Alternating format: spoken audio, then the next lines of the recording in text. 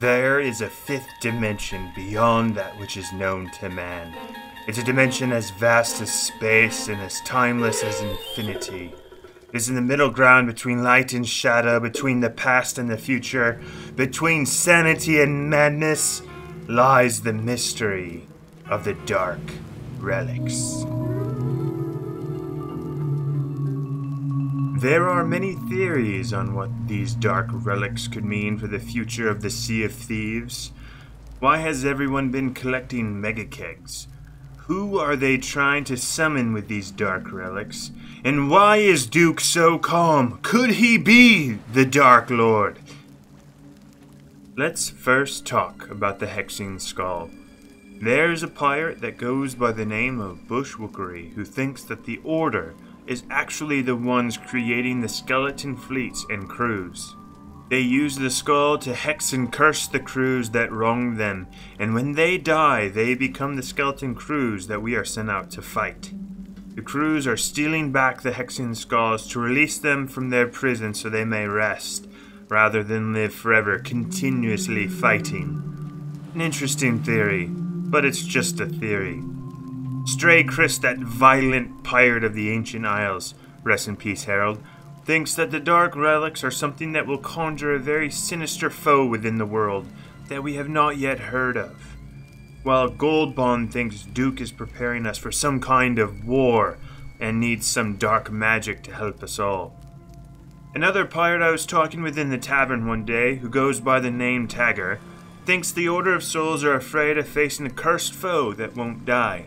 Given the nature of the undead and the inherent ability for them to rise again, he thinks it would require more than sheer force to have some way to seal the enemy away. If the relics were stolen, and I emphasize the if, what if the skeletons are trying to take control of the Sea of Thieves? Wanda's attempt failed, the Gold Hoarder never truly amassed a force, so then perhaps an ancient evil to the sea is reaching back from beyond the confines of the relic themselves. What could this ancient evil be? Deadlock, the pirate legend, believes the dark relics are connected to the past and the krakens of old. The designs of the skull remind him of something used for old cultures, typically based off voodoo. Then there's the evil eye, in the box based off of what appears to be kraken. Perhaps it is all leading into a tall tale about the Great Mother, preventing her resurrection.